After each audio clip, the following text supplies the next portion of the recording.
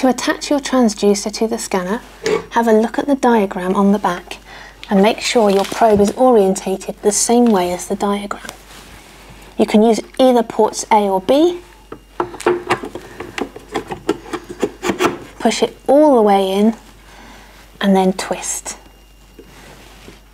If you're using your scanner for the first time, be sure to remove the protective tape from the front. To power the machine on, it is a press and hold, not a quick press. If I do a quick press, nothing happens. It's as if the machine is broken. Press and hold, and the machine will power on.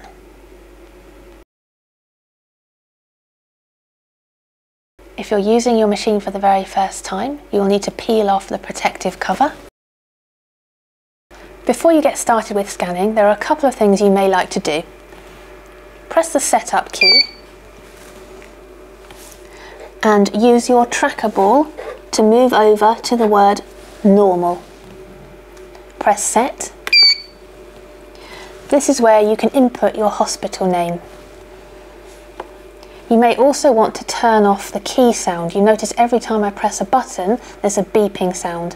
That can be quite disconcerting for patients who are trying to relax, sometimes in stressful situations. So if you move over to key sound and uncheck that with the set button, then when I go to OK, from now on, the beeping sound will have stopped. If you want to input patient details in your examinations, simply go to Patient, and this is where you can input their name, their hospital ID number, and their age and sex.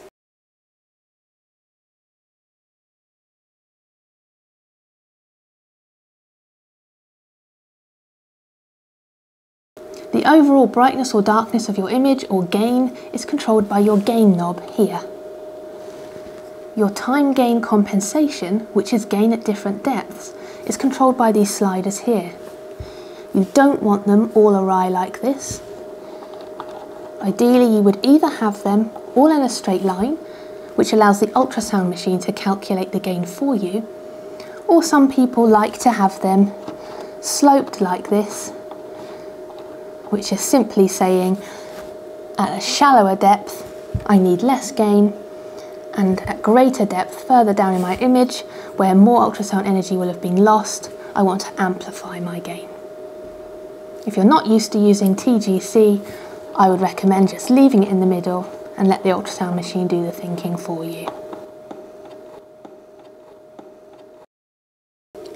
Depth itself, which is how deep into the body you want to look or how shallow you want to make your image, is controlled by the function knob here.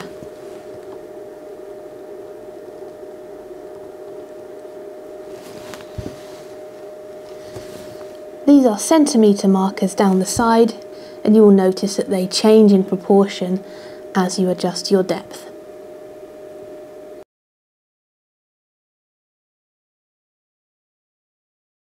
The other important control is frequency. In larger patients, you often need to reduce your frequency to get better penetration.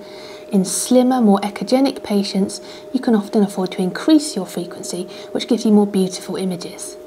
That can be adjusted by pressing the frequency button here. Once you've got an image you like, you can freeze it with the snowflake icon, and you can save it using iSave. You may wish to perform gestational age calculations. To do this, press OB,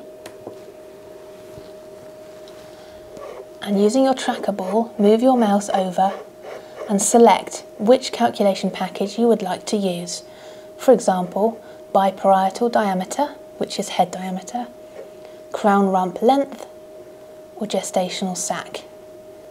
To select the one that you want to use for that stage of pregnancy, press Set, move your tracker ball over to your image, and press Set to place your first caliper point.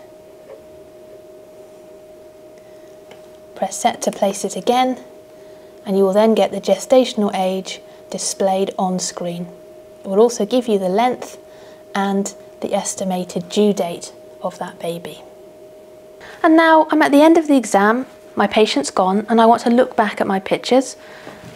Press I review, and here are the 2 pictures that I have stored. From here I can export my images if I want to save them onto a computer.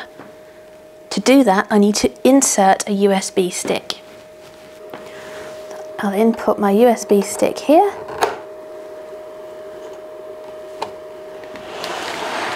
I then select the picture that I want to send and copy to you. To exit from here, navigate to cancel and press set.